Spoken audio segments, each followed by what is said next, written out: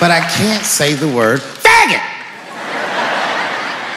And she said, because, David, you are not gay.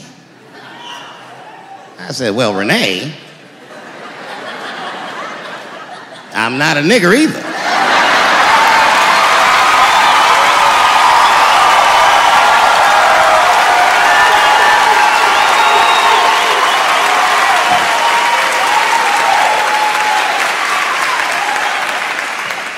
But you see, what I didn't realize at the time and what Kevin had to learn the hard way is we were breaking an unwritten and unspoken rule of show business. And if I say it, you'll know that I'm telling you the truth. The rule is that no matter what you do in your artistic expression, you are never, ever allowed to upset the alphabet people.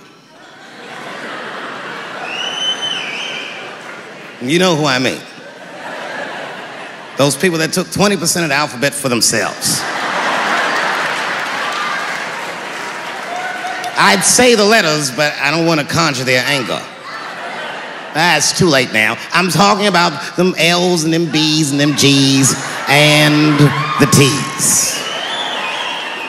People be surprised. I have friends, all kinds of letters. Everybody loves me and I love everybody. I got friends who are L's, I got friends who are B's, and I got friends who are G's. But the T's hate my fucking guts.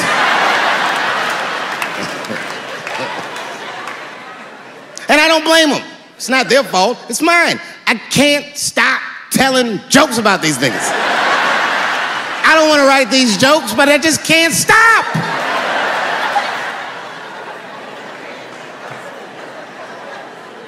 You know, you hear all those letters together all the time, LBGT, LBGT, and you think it's just one big movement. It's not. All those letters are their own movement. They just travel in the same car together. And my guess is,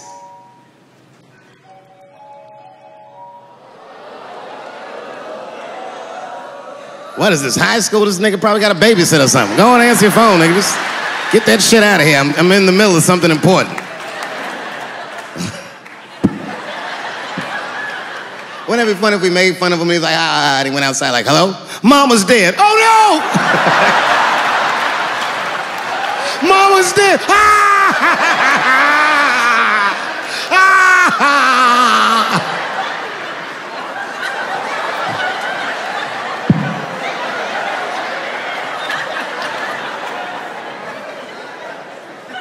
That was a weird time phone call, wasn't it? It's like his phone is gay.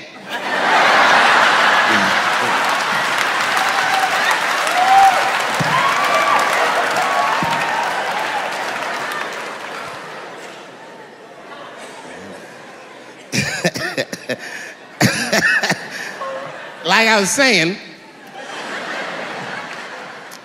my guess is the G's are driving that car. That makes sense to me, because there's white men in the G's. And these people are trying to get around discrimination and oppression. And you know how white dudes are. We know these roads. In fact, we built these roads. The rest of you buckle up, we'll get you to where you want to go. So the G's are just driving the car. Of course, next to the G's in the passenger seat is the L's. Everybody likes the L's, except for the G's. I don't know what that's about. I just know the G's don't like them that much. And the G's always say like little subliminal digs on them. It's unnecessary shit. It's not mean, but you know what I mean? They just be like, I wouldn't wear that.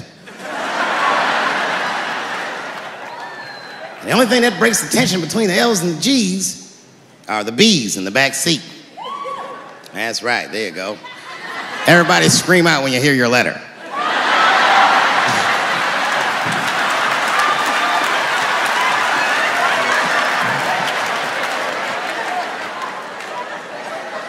If it's one thing that the L's and the G's agree on, is that the B's are fucking gross. They seem greedy to the L's and the G's, you know what I mean? They're just sitting in the back seat like, yeah, man, I'll fuck anybody in this car. What's going on, man?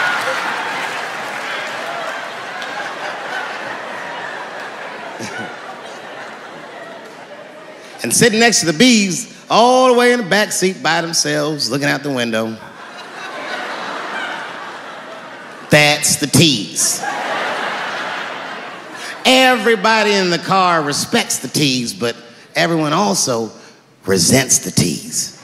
It's not the T's' fault, but everyone in the car just feels like the T's are making the trip take longer.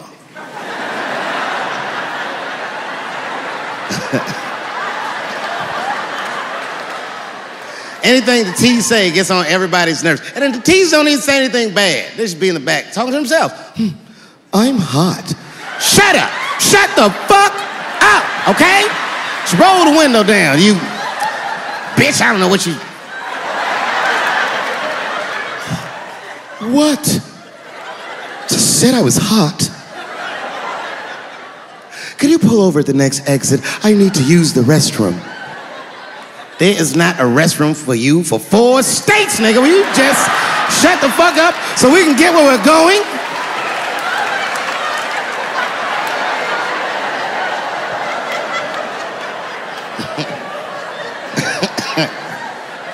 And just when that car can't get any more tense, the cues are a hitchhiker that they pick up on the road. Some white dude in booty shorts is walking down the freeway.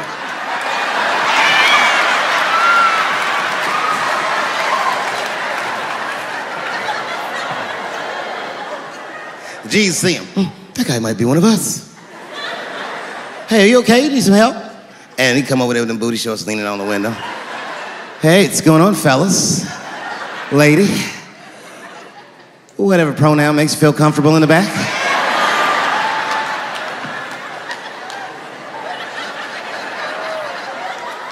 Yeah, I don't really know where I'm going. I don't know if I'm gay or I'm straight or whatever. All I know for sure is that I really want to get in this car.